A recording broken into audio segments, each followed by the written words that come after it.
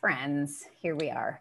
Hi, everybody. Thanks for watching. We're going to be talking about writing science for the stage with three of my absolute favorite writers. I'd like to welcome Anna Ziegler and Charly Evon Simpson and Geetha Reddy. Hi, all. Hello. Hello. I'm Lauren Gunderson, pronouns she, her, hers. I'm in San Francisco right now, which is slightly on fire at the moment, but a little smoky here today. It is Alone Land. So I'd love to have everybody introduce yourselves. I'll kind of popcorn it around. And what I kind of like to start these things for all of you out there watching. Y'all are all writers out there. So we're all really interested in kind of the practical how-tos, like what is real advice writer to writer about not just writing science, but how you have a career and et cetera. So I'd love to start. Charly, why don't you start us off and tell us kind of how do you come to be you? How do you find the theater? How are you here today? Yes. So I'm Charly. My pronouns are she, her, hers. I am in Brooklyn, New York. How did I come to theater? That's funny. It's not a funny question at all. It's really simple. I was a kid who spent a lot of time by myself, basically with my mom, just me and her. And I read a lot of books and I watched a lot of movies. And there was this miraculous time when I sort of realized that theater was kind of like a movie on stage.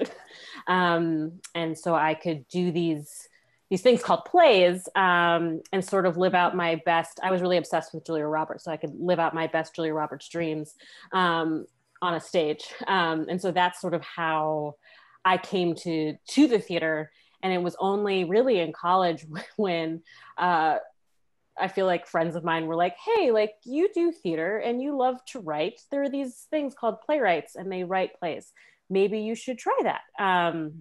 And it was, it was in college when I started taking some classes and had some really lovely teachers who were grad students at the time who were sort of like, you have a knack for it. You understand how sort of this works.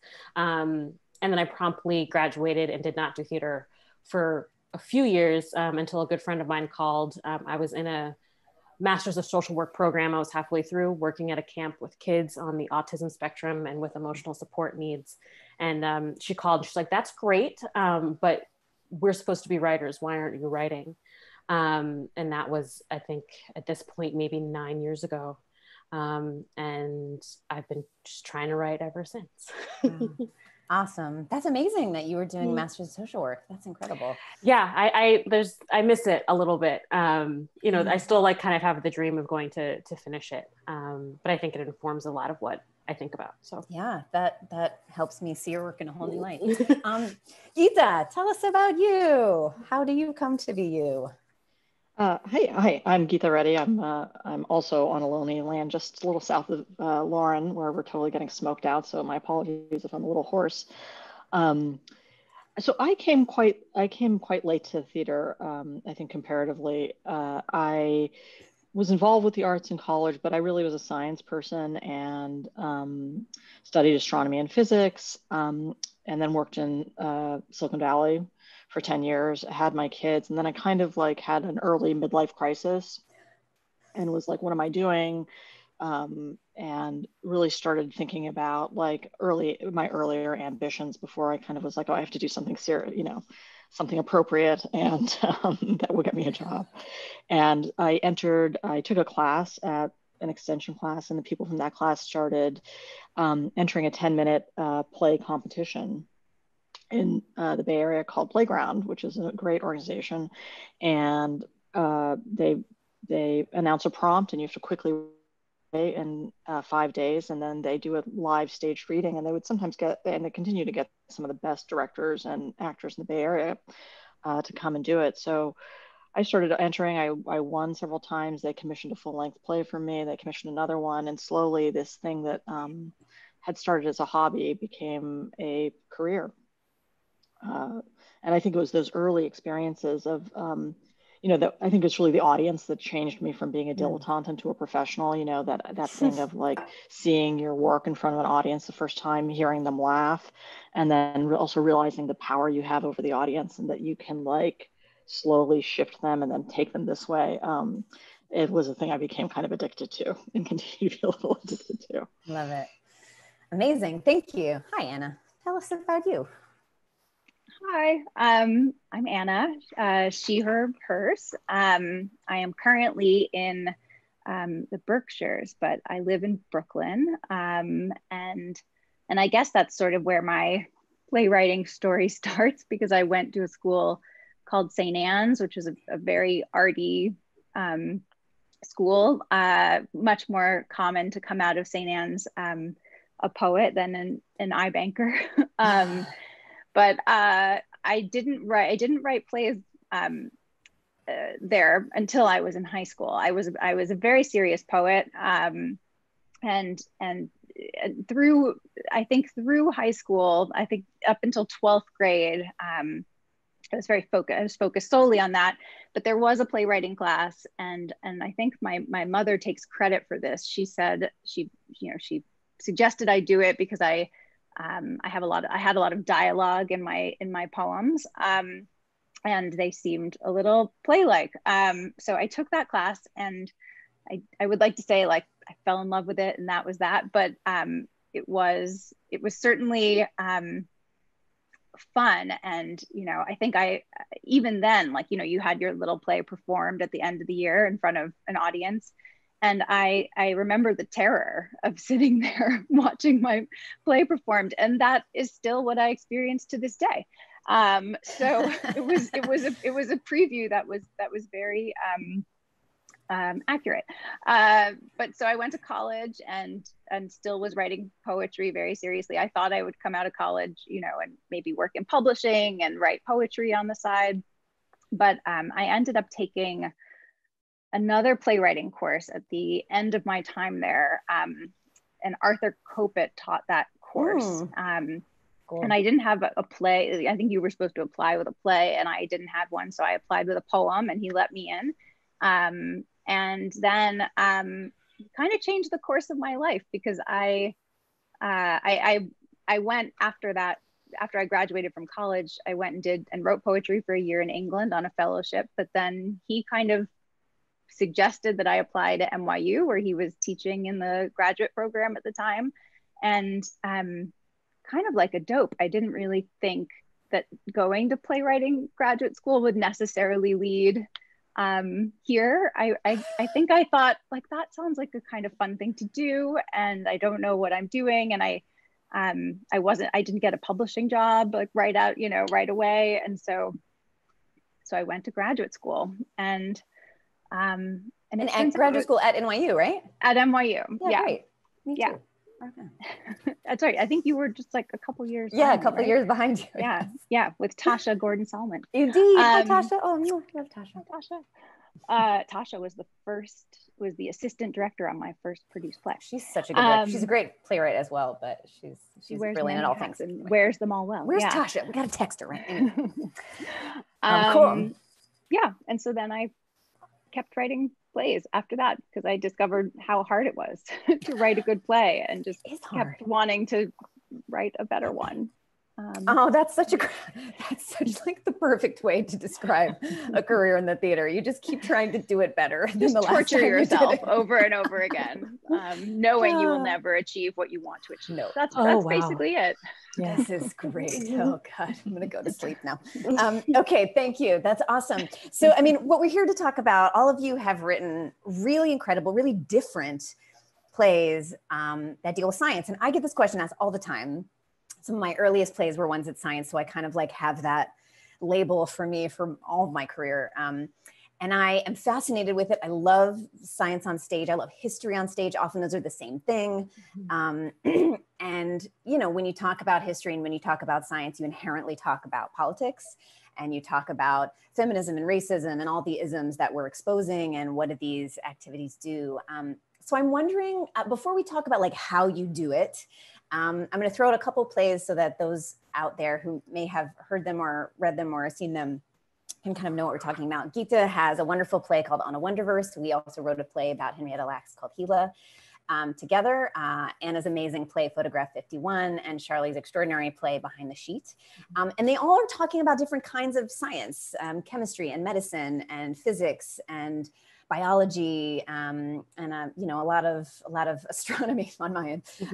So I'm really interested in kind of how you found these subjects, and was it a quest to write science? Was it just you discovered this story reading a cool book, or kind of how you found your way in? Of course, Geetha actually is like a legit science tech person. So maybe we'll start with Geetha, the actual science nerd in our bunch. I think I have a different approach than actually you do, Lauren, and I think that was part of the fun of our collaboration, is that I'm much more interested in not so much the history of the science, but what the science is, and where it's pointing forward, and like the epistemological questions of like how the science was done. Yeah. And that actually brings up a lot of interesting political and issues too around it, and seeing how the science is being done and who's doing it, and the questions they're asking, and then of course the questions they're not asking.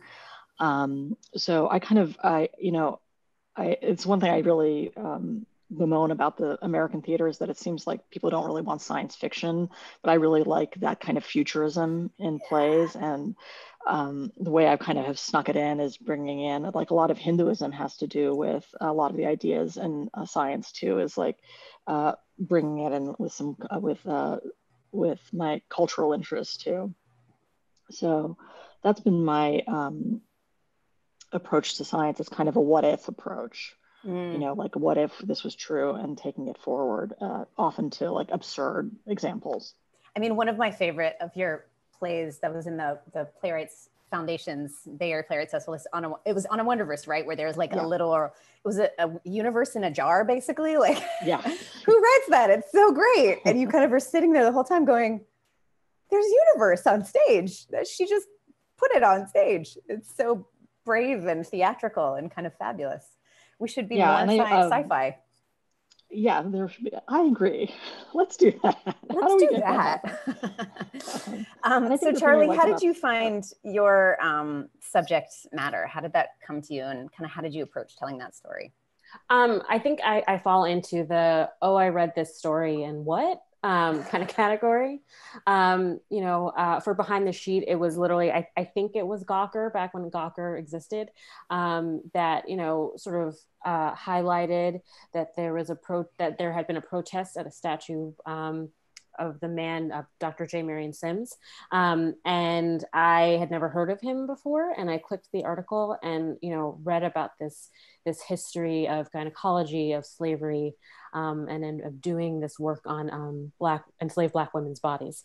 And I was astounded that someone who worked to create the speculum, a tool that perhaps TMI, I went to the doctor this morning, a tool that was put inside me, that I didn't know the history of this tool. And usually when I'm sort of like flabbergasted by something, I end up writing about it, mostly to try to understand it and to try to make sense of it for myself. And that's sort of how that happened. There was a commission opportunity to submit a proposal, and I submitted it, and sort of the rest was history. But it really just came from a sense of like, oh wow, it's crazy to me that I did not know that, and it's crazy to me that there are other folks that don't know that. Oh wow, I now have to sort of write about it. I had no idea. I mean, I think I probably read that same article, and but then it didn't. Yeah, the idea that something like that's such an intimate procedure, an intimate tool, an intimate device, and it has such a dark, horrifying history. And you did so beautifully by kind of switching the focus from the doctor to the women. It's a breathtaking play. I mean, I had to like take some breaks to kind of breathe while listening to it. And all of you actually can listen to it. LA Theater Works has an amazing recorded version where you can experience the show as well. So Anna, I mean, one of your most famous plays, a beautiful production in New York and in London with Nicole Kidman, Photograph 51. How did you find that story, and how did you decide to tell it the way you did? Well, I mean, I'll just say that, if you had told my young self that one day I would be on a panel of playwrights talking about writing science plays, I would have been shocked. I was the kind of kid who was scared of math and science. I think I routinely cried in math class up until I was older than I should admit. So this was not a subject that I sought out. I was a young playwright. I was living in Washington, D.C., and a small theater approached me with a commission. I had an agent at the time. It was a $500 commission to write a play about 3 female scientists, none of whom I knew very much about and whose lives really had nothing to do with each other. One was Rosalind Franklin. And I decided I was going to take this commission in part because it terrified me. The idea of writing about science was really scary. And when I began to write this play,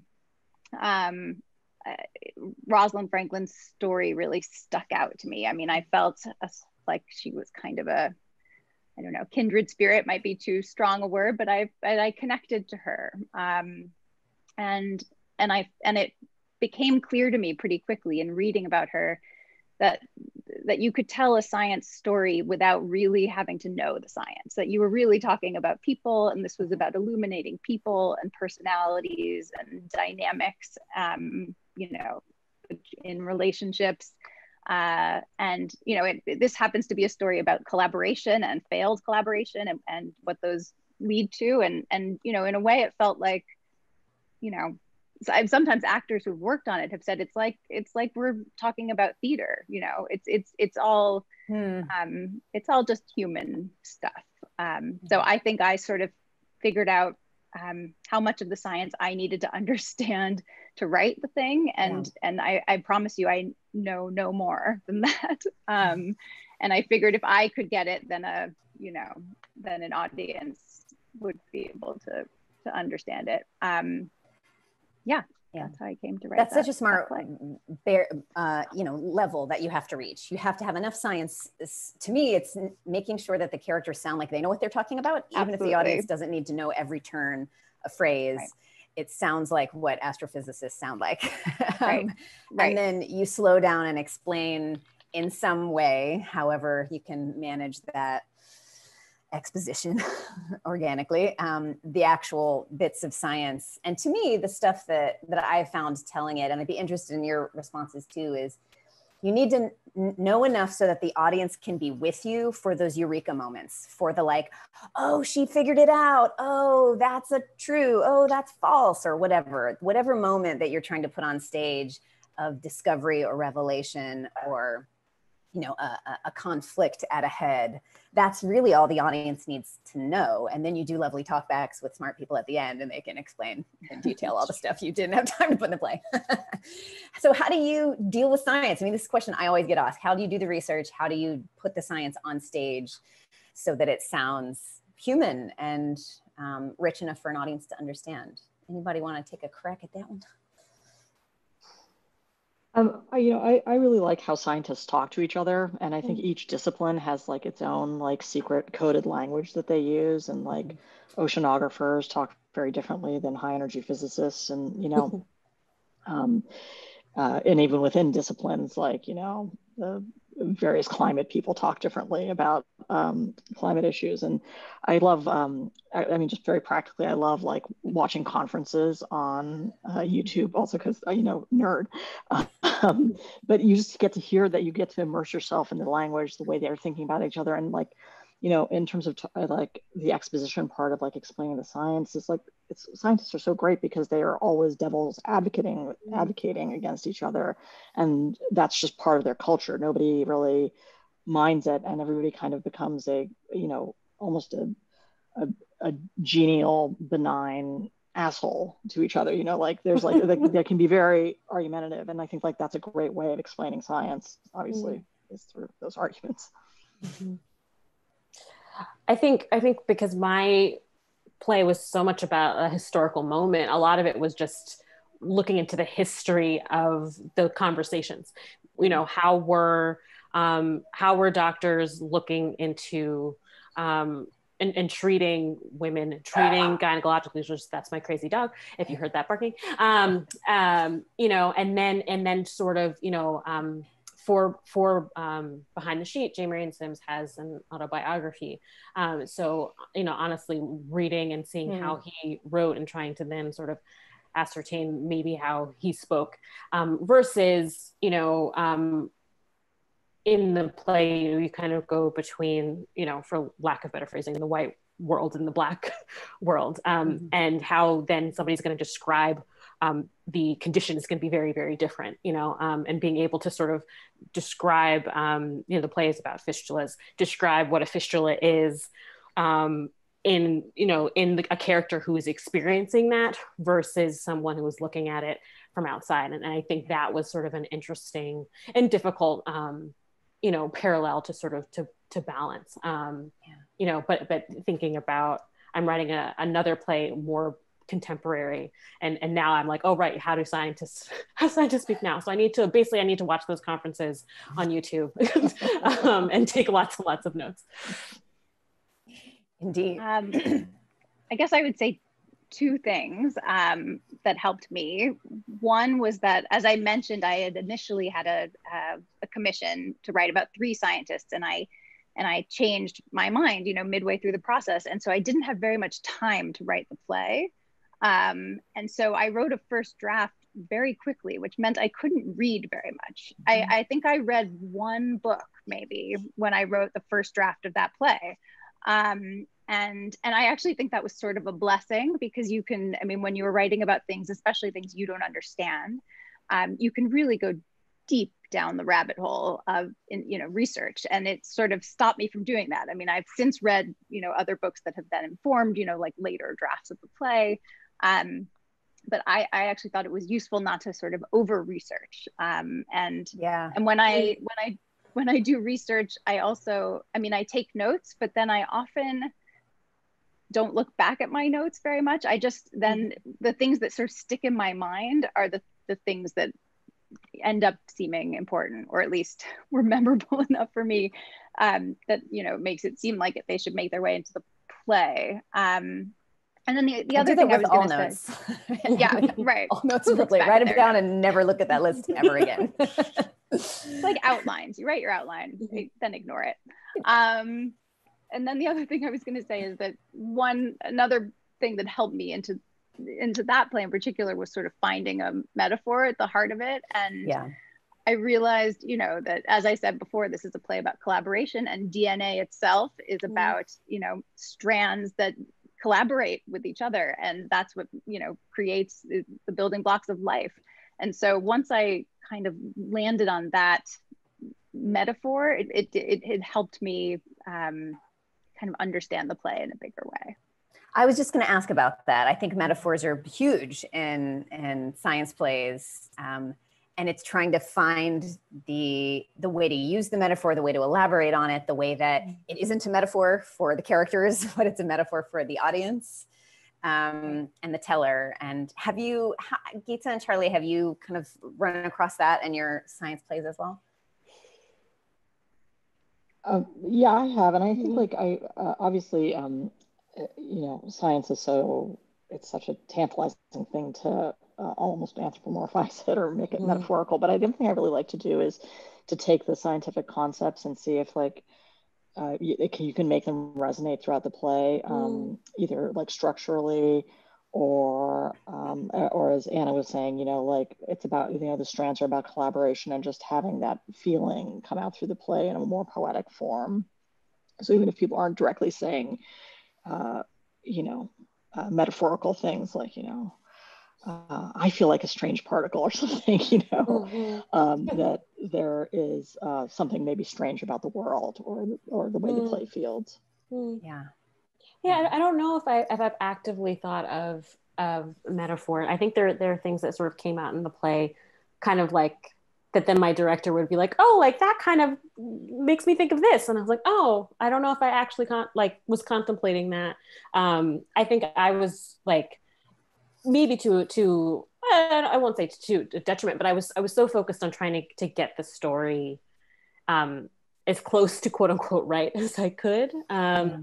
You know, and to, you know, to balance both sort of perspectives that needed to sort of be in the piece, that I think some of the metaphor really came later and really came actually in the the production process, and some of that stuff was more, discovered and having lots of conversations with the team of people and sort of them discovering things that I hadn't really actively sat down and thought about in the same way. I think brought a lot of that side of the conversation to light.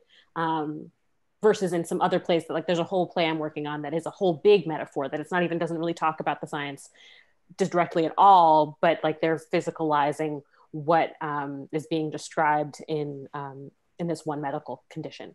And so I feel like that I'm like, oh yeah, that's all metaphor. But for behind the sheet, I was sort of, I couldn't let that in quite.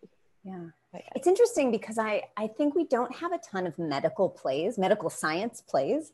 And, the Sloan Foundation has done a ton for illuminating science plays, but they specifically exclude stories of medicine, which I was always like, but why? That's like the science of us. That's really, anyway. So a part of why I loved your story so much, Charly, was because it felt all the things I love about science plays, science and history and feminism and all of that. But it also had this kind of bravely medical thing. I mean, you're talking about something, it's not glamorous, talking about fistulas and talking about, and it's certainly for women, our particular parts have been so vilified and made to be, just something we don't talk about. So it felt really like, what better use of theater than to humanize and really dive into that world. Are there scenes from your science plays, ones that you have written, that you particularly love or you're particularly proud of? And maybe tell us how you approached writing it, or discoveries you had during a production or a rehearsal or something that maybe, can help the folks out there who are writers kind of figure out how to tackle a thing, how to really make it work. Anybody? I can start with one. I have one play about early 20th century astronomy, and this was right before stellar photography was the same as other photography on kind of glass plates. And so these women's job, this is in Silent Sky, their job is to look at the plates that are pictures of the night sky that are sent to them, and they analyze and figure out the location and the luminosity of various stars. And there's one moment in the second act we discovered where she drops the glass plate, and they've talked about how delicate they are the whole time. And, and the sound of that crunch, some productions literally have it go all over the stage, and some are like very clean and tidy and just have it kind of go, so they don't have to clean it up, which I understand. But there's something about the sound of that. And it's a play called Silent Sky. So the silence being shattered by this thing, and it's such a metaphor for her heartbreak, for her disappointment, for the temporality of things and the delicacy of, various things related to science. So that was one of those scenes where I was like, oh yeah, that has to be timed exactly when she's at that low point, when she has that heartbreak, when she has a revelation of like, oh, this is not going how I want it to go. And combining that with the tool of science that we've been talking about the whole play. So that was one of those things where it was a total accident, but it happened once in rehearsal. And I was like, oh, that's the thing. Thank you for messing up so beautifully. Are there any other scenes in your plays that feel that you kind of really, love? I think I can go. Okay, great. Geetha, do you want to go first? Go ahead, Anna. I'll keep thinking. Okay. The one that came to mind first is in a play of mine called Boy, which is another Sloan commission. And this one is about nature and nurture as embodied by this one child who at birth had a botched circumcision and then was raised as a girl, unbeknownst to him. So, and it's about his sort of journey of understanding and starting to figure out who he is, and accept this thing that happened to him. And I guess the thing that came to mind was there's a sort of payoff that I find quite satisfying. So it's really about, I set up at some point early in the play this boy who is now back to being a boy and is a man, really, is a young man, and is trying to live his life, and is pursuing a woman, and they have a very tricky relationship. And I think at one point he's telling her about like eating chocolate under the covers when he was a kid, and she doesn't know. I should say she doesn't know that he had this, 15-year long experience of being a girl. And so by the end of the play, he's terrified to reveal that to her, and also because he does not have a working penis. I mean, their relationship is quite stunted and difficult for many reasons. But finally, at the end, he's brave enough to tell her, and he has this whole long monologue where he explains, when his father told him that he was actually born a boy, and he says that they were at the ice cream parlor, and his ice cream was melting on his hands when they went to eat it in the car. And then there's sort of this long silence, and she asks, what flavor was the ice cream? Was it chocolate or something? It's something like that, where you sort of know that she is going to accept him, without her having to, to say that. It's just sort of a callback from earlier in the play. And so I've always kind of liked that little payoff. That's beautiful. Yeah, that's great. Thank you for sharing that. Geetha, do you want to go?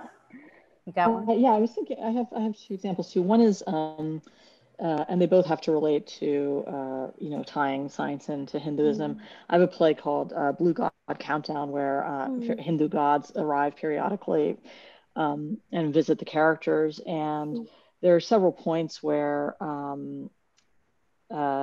think it's Shiva who arrives and starts speaking to one of the characters, and almost using Vedic chanting and rhythms, but is saying science, is saying like, let me explain to you how big the universe is. Let me tell you about the pressure under the ocean. Let me tell you about the height of these trees, but all in scientific language. And similarly, I just did an adaptation of a one-person adaptation of Mahabharata, and which is, and it was all very fast-paced and telling the various tales. But when we got to the war, I kind of stopped everything and started just using numbers to explain how large that actual war and the war in Kurukshetra was. And at one point, the actor even goes off stage, comes back with like a giant calculator, and starts, doing the math, just to give the audience a sense of the magnitude and connecting, the numbers to what was the immense destruction that was about to happen to these characters that they'd gotten to know. That's great. Yeah, combining a rhythm, like a mythic rhythm with the sounds of science. That's great. I love that. Charly, what about you? Yeah, I was thinking about this. There's a scene in Behind the Sheet that actually really isn't that science heavy. You have the character of Philomena, and she's sort of there's a character of Lewis who really loves her and wants to be with her, and she kind of keeps him at an arm's distance, and she sort of describes sort of how she is feeling, how long it has been, and sort of just like why do you want to be with me? And the entire time there's another character sort of sitting and listening, and it's a moment where she's just like, oh my, he wants to give her flowers. Lewis wants to give Philomena flowers, and she's not taking them. This other character is like, just take the frickin' flowers. And the actress who played that character in the first production is a good friend of mine. And so I just always have her voice sort of just saying, take the flowers, because she kind of yells at me that way too. And then it becomes about these characters sort of connecting, and you sort of see how their relationships have changed over the years. And I always really loved that scene, because that really felt like the heart of the play in some way. But that it was for that kind of scene that I was writing the play, if that makes sense. That's great. I love that. I want to go back to something I talked about a tiny bit before, and put it in your hands to discuss more about the kind of politics, feminism, and racism, and all sorts of biases that come out when you write any history, but certainly histories of science and medicine. And I wonder how much when that became part of your storytelling, or was it the first thing? Because I know that so many of my stories are about women, and women any time in the past have bullshit to deal with. And so much of the stories are tied into a woman proving herself, proving her worth, proving her ability, et cetera, et cetera. And I see that in all of your work as well, and kind of how you manage that, think about it. Is it forefront? Is it back? Is it constant? Yeah. How does that hit you? It's constant. I think, I'm usually, I say I kind of became a playwright in part because I was an actress first, and I was told I looked really young, and I was always playing moms. And so I wasn't going to get the roles that I wanted. Right.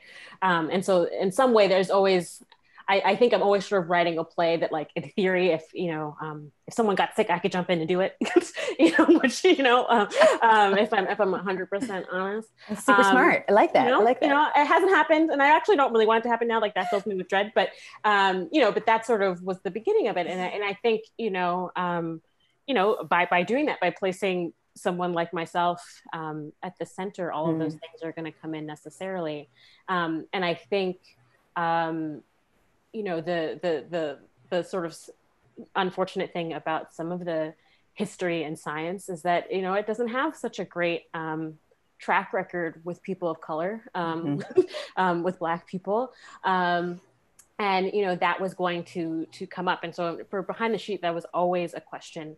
And it was always a debate, how I was depicting things, whether or not I was vilifying certain characters or not, the questions and the discussions and the emails that I still have in my email box just kind of go to show how even sort of stepping my foot into this history, and perhaps not just saying, oh, it's so great that this person figured out a way to fix fistulas, by also sort of pointing out the inherent, racism that was a part of that. It's been an interesting experience. But I also am like, those are the questions, those are the things that kind of, I'm fascinated by it, and I'm scared by it. I'm scared by that. And that's why I have to write about it. Yeah. How about either Geetha or Anna about this, politics and science on stage? I mean, I think similar to Charly, I think it infuses all of the work. And I mean, so much of it is about the agency of the people on stage, and like, and science, and how people, particularly people of color, are able to do science at all, and whether the things that they say are respected. In fact, Anna Wonderverse is very much based on Rosalind Franklin, and just that idea of not getting the Nobel Prize when you so clearly, if you'd been a man, she would have. But I think the thing I really learned when we were doing Gila, and I think it had a lot to do with a lot of the Black women we brought in through the rehearsal project, was, imagining what the characters on stage would think if they came to the play. Like, would they see themselves? Would they feel themselves respected? Are we telling the story that they would want to elevate or not? Yeah, I think that was like that was a way of unlocking something for me too, writing that play and understanding something about actually the very issues that Charly was talking about with her play. Yeah, that was an incredible process, and really grateful to so much of the community that came and helped us understand what we didn't understand, and and worked to tell what I thought was ended up being a really powerful and beautiful story. Yeah, I'm grateful to those folks. Shout out to Margot Hall. She's one of our local Bay Area amazing actors who was worked with us on that, and are incredible actors for the show too. Yeah, Anna, what's that like for you telling this? I guess I would weigh in and say, at least in terms of writing Photograph 51, I think I was really naive. I mean, for one thing, I didn't think anyone would see this play. I was not really considering the politics of it. I certainly wasn't thinking of Rosalind Franklin as any kind of feminist icon, or thinking of the play as a particularly feminist play. I mean, in part because Rosalind Franklin did not want to think of herself as a woman in science. She wanted to be a person in science, you know, and do her work. So it's been a really fascinating, eye-opening kind of experience for me to learn that, you know, many will see this play as they want to see it, and see it as a feminist play, which is fine by me.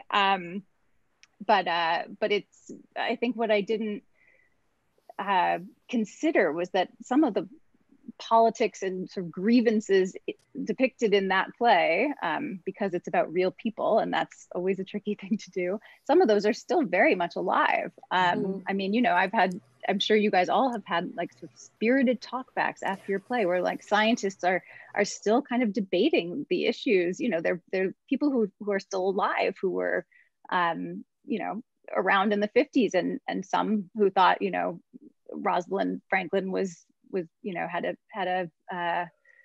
was unfairly treated, and others who think that's bullshit. I mean, you know, so it's and there's a James Watson kind of issue too, which grows and changes over time. But I mean, I think, you know, what Geetha said about the people in the play, if they came to see the play, how would they feel? Well, so that happened with this play. And it, you know, that's terrifying. And I guess, I mean, obviously Rosalind Franklin could not come see the play, which is the point of the whole play, is that she died too young. But you know, I'm not sure you should have in your mind what those people would think seeing the play, because otherwise you would be, I think, so hamstrung. I think it would be really hard to write but I think if they're you know, if you know they really won't come, then you can imagine what they would think if they came. They're very dead. but if you're writing real people who might actually come to see your play, I think you can't really think about what they would think, or you'd be stymied. This is why I don't want to write about people that are alive. Living people, no, it's really tricky. Anna said it was so interesting too about science characters is that they don't see themselves as being very political, and scientists tend to have like a very like cling to this idea that they have very objective goals. And I know a lot of women scientists, and I was among them, who eschewed the idea that any of the identity issues that were so clearly shaping my experience in science were going to actually affecting me, you know. And I think that's actually fascinating. I think that's a fascinating characteristic of scientists, and something for them to put, for the characters to push against in the play, you know. Yeah, it's getting a lot of love on comments. When I look over here, I'm looking at my other screen. I'm not looking away from you, checking my, you know, Instagram or anything. Yeah, it's so maybe just backing up, because the conversation about writing plays about anything specific, science plays or feminist plays or whatever, always goes back to writing a great play. Like, it doesn't actually matter if the science is really good, if the play isn't. And so how do you, this is kind of a big question, but how do you define a good play? Like, how, when you set out to write something good and meaningful for you, what are the things you think about, or the first batch of things you think about? What's important to you? And I mean, it's kind of a broader question of, what advice would you have to the writers watching? Hello, writers watching. Anybody? I mean, I think for me, I think creating a I believe in theater as an important act within democracy, and so kind of creating a transformative experience. And personally, I'm just like I'm trying not to preach so much to the choir as trying to find ways to move conversation forward. So I guess if I had to come up with a rubric for what a good play was, it would kind of be somewhere between, transformation and elevation conversation. Awesome. This is not really a hard question. Oh, sorry, yeah. Oh, sorry, no, Anna. You go, Anna. Sorry. I don't have. You go, Anna. Go, Anna. I don't have a great answer, but I was going to say, I mean, I think, as I said before, I think writing about things that scare you, that's often valuable because it means that there will be something kind of controversial in the play. There's something that's like you're terrified to tackle. But I guess the way I kind of start plays is if I can kind of like see my way into them and understand what about that story moves me, then I know I can write the play. I mean, I've started many plays that I haven't finished that I think there was like a premise that I found interesting, and so I would write a few scenes or even half a play and then realize that I didn't know where it was going, and it wasn't going anywhere. And so, I think the good plays are the ones where I mean, this is so obvious, but where you see the end, you have a sense in your heart of kind of where it needs to go. And ideally, that going in, but I don't think you always do, which is how you sometimes end up with those half-written plays that you throw away. Yeah, I think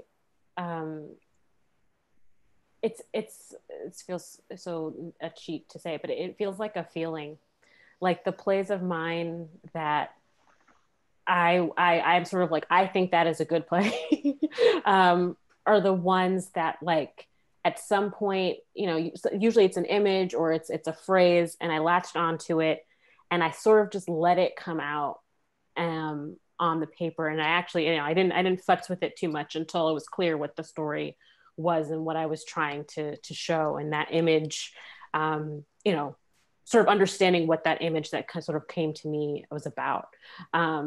And the plays that I struggle with are when I can't figure out what the image is, or I've been sort of forced an image, or something like that, and those are the plays that even I sort of like can look at, I can read, and I can be like, yeah, I don't know if I think that's one of a good play of mine. Like maybe it hits other things, but I actually I don't know if that's a good play, and sort of in my mind, if I'm being truthful to myself. But and I'm trying to think about other folks' plays, and it's honestly, it's like there are plays I've gone to, I've been like, I have no idea what is happening here, but like I'm experiencing this and I love it. And I'm like, to me, that is a good play, even though I'm like, I also don't know what's happening. As much as sometimes you're reading a play and it just hits all the things, But again, it's this feeling that I'm left with that I wish I could put into better words. I think for me, it's emotional, right? There's this, especially when you talk about something like science on stage, where we expect it to be so intellectually driven and so heady.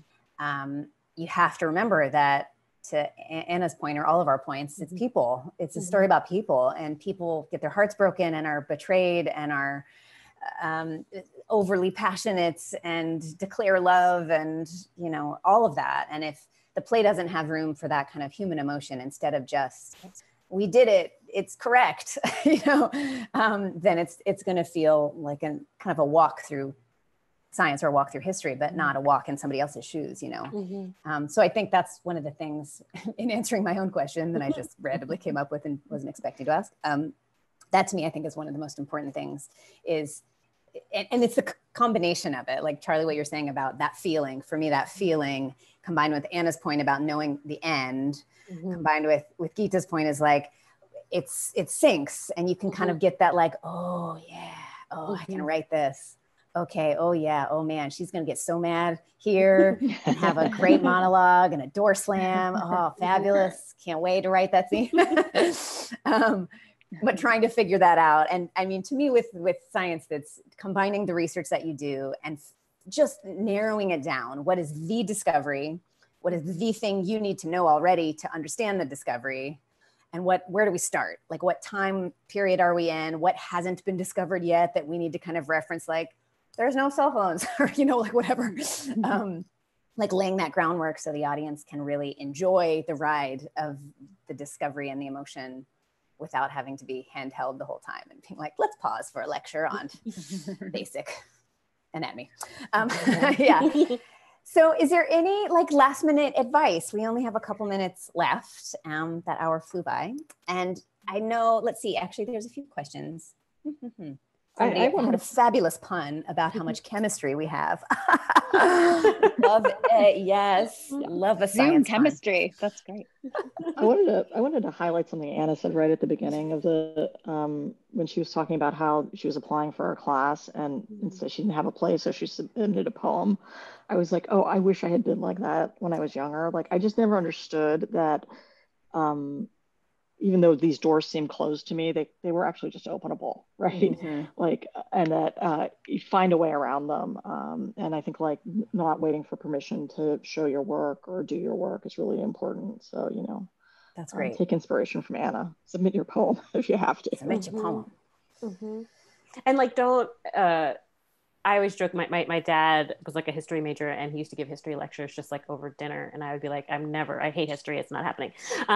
You know, and then clearly have sort of stepped into a place where I'm like, ooh, looking at history is interesting and complicated. And obviously I wanted to live there. And don't let like your own sort of prejudices in that sense. You know, like I was like, I don't like history. So why would I write a play about this moment, you know? And I'm really glad that like I didn't at the time writing the commission did not think of it as history. It was only later when I like started opening history books and I was like, oh, I've sort of done this thing that I don't think I'm very good at. You know, and I'm sort of glad that I didn't have that thought. So if you feel like, again, if you feel like you know history or you're not a science person, you're not any of these things, like, you know, there is a perspective and there is probably a point of view that would be great to have on stage through your eyes. Yeah, great point. Anything from you? I remember when at my sort of grad school orientation, one of the professors stood up and said that playwrights need to be like athletes. And I actually think she meant literally like we needed to sort of stay in shape. And we all kind of made fun of that idea. But I actually think there is a kind of relevant connection to athletes in that I think playwrights, or what I'm still sort of learning to or trying to do, is to recover quickly, you know, sort of put things behind you, let them go and keep going, because there are a lot of obstacles and rejections and terrible things happen along the way. And, you know, plays you write that you write half of and then decide they probably have no future.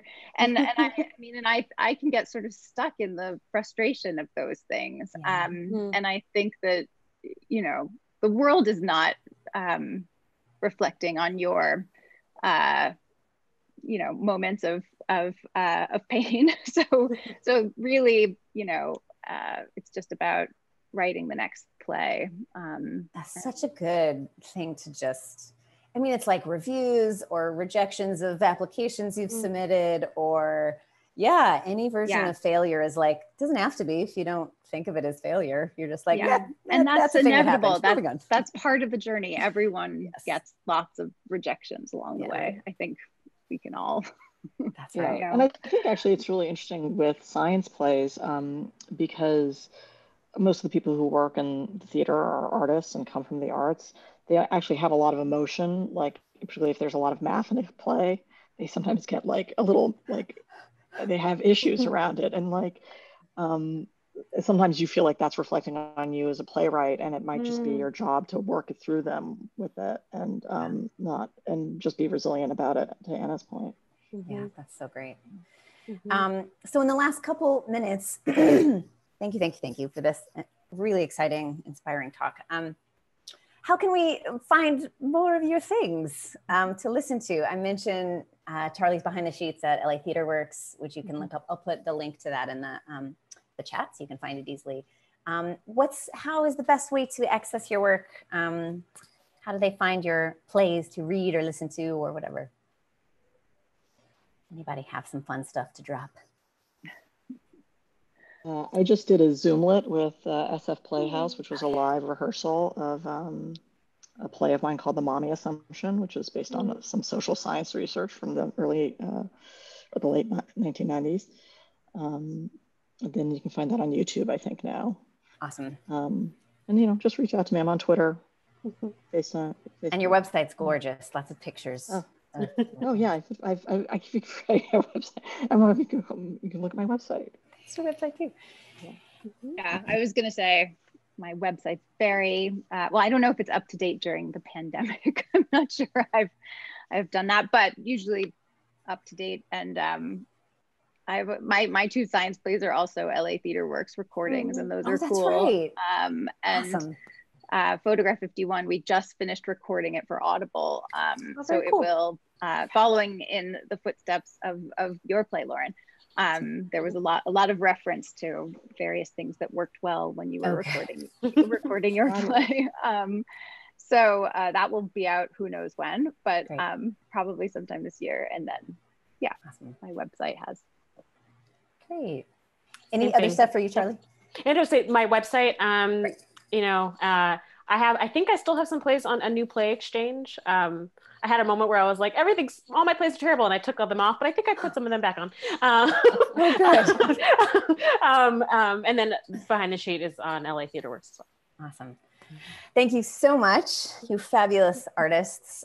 This was such a joy. Yeah, thanks everybody. I'll go through and read some of the comments and respond, and yeah, reach out, see these incredible plays, and write your own and tell us about them, because I can't wait to see what y'all are writing. Yeah. Thank you, Lauren. This is really thank fun. you. Thanks for having us, Lauren. And thanks for hosting HowlRound. Thanks, everybody.